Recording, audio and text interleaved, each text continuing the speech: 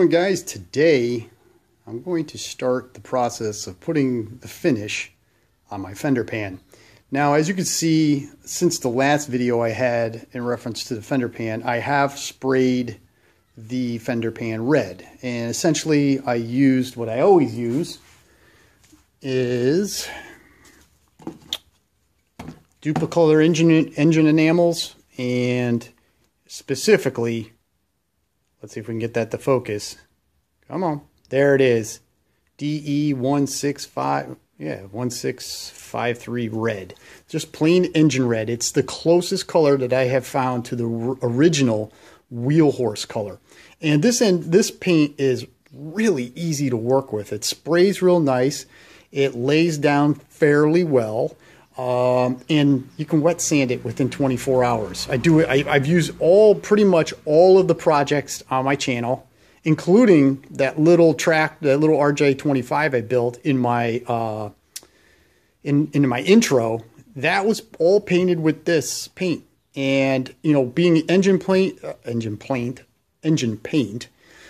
it's durable. It's fairly abrasion resistance, and you do have a few seconds if gasoline or lacquer thinner actually falls on it.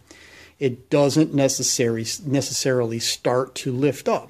So, in my opinion, this is a good product. And no, Duplicolor does not give me anything they really should, based on the amount of cans I buy from them to do these projects. But with that being said, I thought I'd just show you. So I sprayed the entire thing red, and then I wet sanded it with 600 grit. That's where we are today. I did have a couple little issues, but this paint tends to be fairly easy to work with.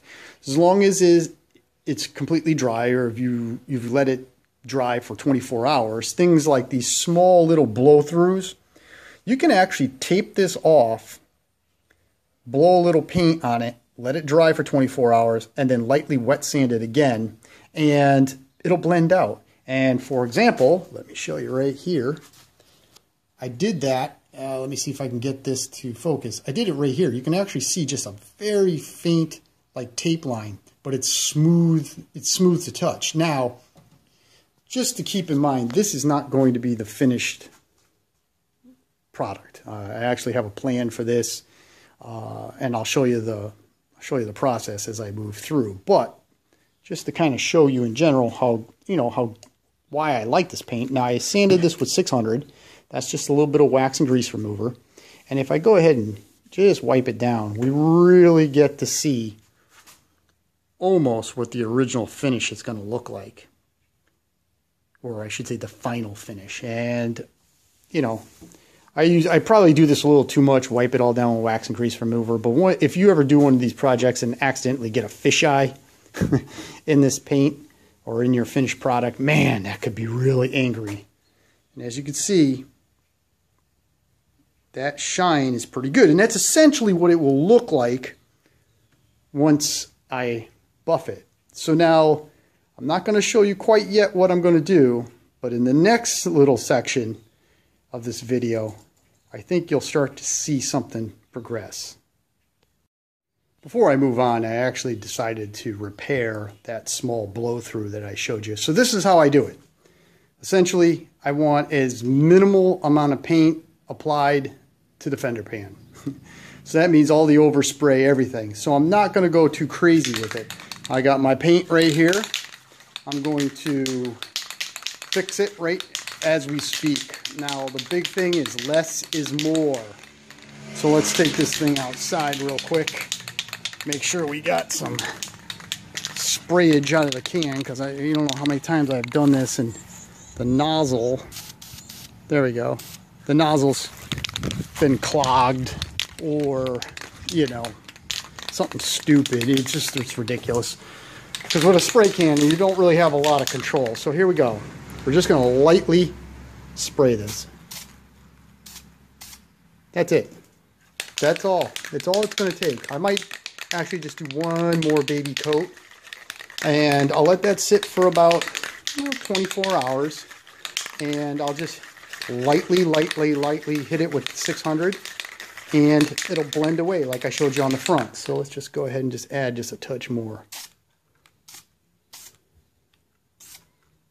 That's it. No more. Actually, you can put the can down because I tend to get dangerous with that stuff. All right, so we'll let this dry and we'll eventually turn back to it. And I'll show you how to blend that paint once it dries. And it'll basically make that burn through disappear. I haven't blended out that little spray patch that I did. I'll do that later. What I'm doing here is I'm starting to lay out what my paint scheme is going to look like. Well, that was bad camera work, wasn't it? So let's go this direction. Now, I'm doing this for two things. One, I want to challenge myself to do it. Number two, I want to show you how I do it, because I've done this kind of paint work with spray cans on a small scale, not as big as this. But essentially, the back half of this fender pan is going to have like a custom paint job done. And this blue line is basically my parting line. So this is going to be all red, standard wheel horse style. And the back section is going to have the custom paint. And in order to make a nice paint line, I decided to just use some blue tape and create my cutoff line. And essentially, I'm really kind of concerned is right here, because this is what you're really going to see. This is where the custom paint job is going to end, because I want it just basically on the back half of the fender pan. So I want to make sure that this is nice and straight. In here, I'm not too worried about it. In other words, you know, this is under the seat, but I want it to be fairly straight. And again, I want to make sure that I have it straight here. And I'm using the blue tape instead of the automotive tape right now, only because I want to get where I want it to be. That way I can pick this up, put it back down, pick it up, put it down without ruining the tape, because the green tape is a little bit more expensive than the blue. So what I'm going to do is I got this where I want it. Now I'm going to take my green tape and just right up against this tape, because you know, the paint line's right here. It doesn't matter. I basically want it to line up with this hole. I'm going to put that piece of tape in all the way down. That way I know it's lined up, and then I can either leave the blue tape or pull it off. It doesn't matter, because that's not going to be the tape line. The piece of green tape on the inside is actually going to be the tape line. So let me get that done, and then I'll start to show you what I'm going to do along the back half of the, or the tape job that I'm going to do on the back half of the pan. Okay, so with the green tape in place, this is where my parting line is going to be. So from this edge forward, it's all going to be red. And I got my green automotive, you know, fine tape here, and this stuff is pretty good. You got a little bit of flexibility. It's going to do what I need to do. And what that is this. I want to keep this body edge, this lower body piece, embossment, I want to keep that red. I don't want that to be painted what I'm painting up here. So what I'm going to do is, and I'm right-handed, so I'm going to control the tape with my right hand. And then I should tell you, my paint scheme that's going to be up here is not going to bleed over the edge. I'm actually going to tape this off right at the top of the rounded part. So my custom paint is going to be on the top and down the back side. This whole section right here is going to stay red. The tape line is going to come along and then follow along the body line up and over all the way across and back up. So basically kind of like a panel. And you've seen me paint panels before, paint a panel before, but I did a brush paint, and we're not going to do that with this. We're going to spray it with a can. So I'm right-handed, so it's easier for me to control the roll of tape with my right hand, and then use my left hand to kind of press it into place, make sure I have a good feel or good adhesion all the way across that body line. And I'm just going to move along nice and slow. I'm going to try to do it in one piece of tape. I did cut the end of the tape with my scissors as close to 90 degrees as I could, so that way I can butt it right up against my green tape as best I can.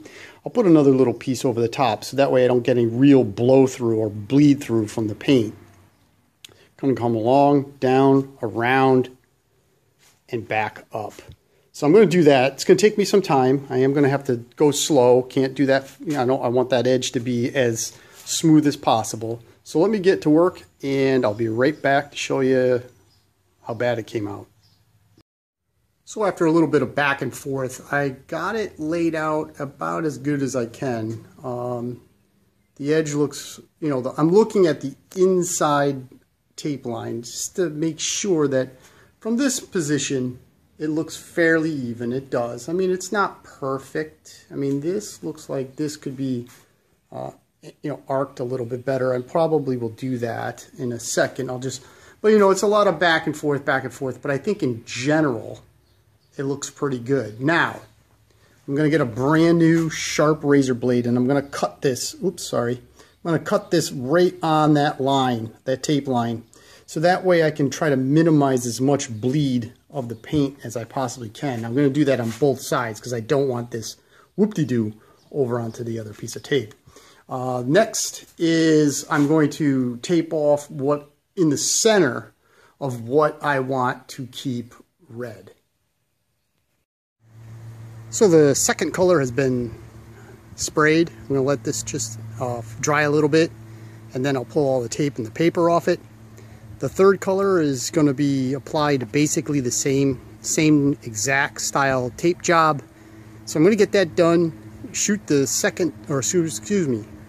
third color, and then we'll get back to it. So as you can see, I did tape off that white. I am doing all the stars right now, and I gotta tell you, the stars are a total pain in the butt.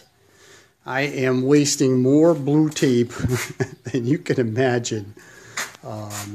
Essentially, I made a pattern of a star, trace it onto the tape, cut it out with the utility knife, and then put the stars on. But I can only get like maybe 3 or 4 stars per you know, pattern. So as you can tell, I'm using up my blue tape fast and furious. So let's keep on going. That colossal mess of blue tape is what was required. I mean, there's probably a quarter of a roll of blue tape in there. It's what I needed in order to do the stars. And there it is.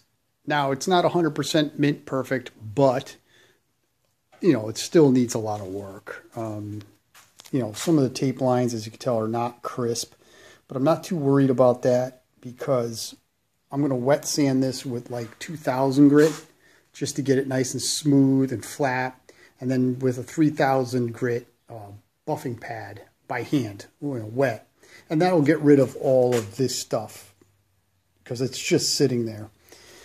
So before we can do that, there is one thing I do need to do, and that is to respray the red. I do have to respray the red for twofold. One, there's a pretty good tape line right here. I want to build the red up so that way when I sand it, it sands nice and smooth. I'm not too concerned. Obviously, I didn't put stars here because the seat comes right there. The seat comes all the way up to here. So that'll help me in my sanding process to not mess up the crisp edges. Now, granted, some of the crisp edges we don't have. We have a little blow through right here. So when I tape off the white, I'll use good quality automotive tape, the yellow tape, so it's thin and sticks good. Here I'll just run my green fine line tape around the arc and then just tape off with the yellow. And either I'll put a piece of paper, masking paper there. I'll probably put a piece of masking paper in this area. That'll be all taped off. Everything's already sanded. It just needs to be wiped down. And then we'll put a coat of red over the entire piece and then let that dry. Pull the maskings off. The tape line should be very minimal where I can just buff them down with like 2000 grit. And it should all start to come together. Then I can buff it and wax it, or not wax it, but buff it, polish it, make it look real, you know, nice and shiny and perfect. Now, you probably can see a couple things. There's something right there, and there's something right there. And what that is this. The red paint I had sitting for about 4 or 5 days. So it was good and dry. And then I sprayed the white. I sprayed all this white, sprayed the stripes. I did that like a little less than 24 hours ago. I thought the paint was ready. I wet sanded this side of the paint, the white, and then masked it off, put the stars in and sprayed it. But what ended up happening is I got a little bit of crazing. I'm going to try to show you it. It's hard. Maybe I can back. Now, well, you saw it in the other light. There is a little bit of crazing in this area. I'm not too concerned about it. It's not that deep. You can't see the white through the crazes, so I can probably buff those down, and you'll never know unless I told you. And then, what else did I do? I'm trying to think here. Oh, one thing I did here is I made a determination. You can see how this gets a little wider, comes across. The reason why I did that is this. I wanted the stripe from the back to look straight. You know, I wanted the tape lines just to look straight. I didn't want it to be like this. The other thing too is when you look at the top here from this direction, I wanted the red stripes to be straight. It's a little difficult to do that here without it looking kind of weird. Not saying that this doesn't look weird, but I think it does. I think it looks the part. I'm real happy with this. And as you can tell, when you look at the side of the tractor, the stripes aren't going to come up, didn't come up and over, because I have the Wheel Horse cream wheels. And I think if you saw that white line with the cream wheels, it would just look weird. So I didn't want to do that. So I left it, tape lined it off. Same thing over here. Because I didn't go over on the other side, I didn't want to come over on this side. Thus, I taped it off. All right. So let's let this cure for a few days, and then we will jump back on it. So with a little bit of dry time, I went ahead and started to wet sand this paint. I'm doing it with 1500, and ultimately I'll do it with a 3000 grit polishing pad, but I'm also trying to make it look aged. I want it to look like it, not that it's going to match the patina of the tractor, but it's going to look a little aged, like this paint job has been there for a while. And one of the things you can do to do that is when you put one color over another color with this duplicolor paint, if you don't give it the 48 hours that it kind of recommends, you'll get a little bit of paint reaction. And what I mean by that is this. If you notice the blue, my camera might not pick it up, there's a little bit of like crackling, and that's the white paint underneath the blue. It reacted. It did it in a couple spots, but it kind of gives it an aged look, and that's kind of like the look I was going for. Also, you know, when I sand it, I kind of sand through the color in a few spots. There's a little bit of like fading of the paint right in this area, you know, a little bit of wear, so to speak, in that area, but overall. So, but let me see if I can get this. But with the like I've done this section here with the 3000 grit sandpaper, or polishing pad I should say, and you can see that it's pretty darn straight, and it's pretty darn shiny too. Now I haven't buffed this. I don't know if I'm going to buff it. I'll probably leave it kind of like at this 3000 grit finish, because it does look kind of faded, kind of worn. I haven't done up in this area yet. I just started doing it, so I'll finish up. But essentially, that's what it's going to look like. Now, I'm not trying to burn through the paint to the primer.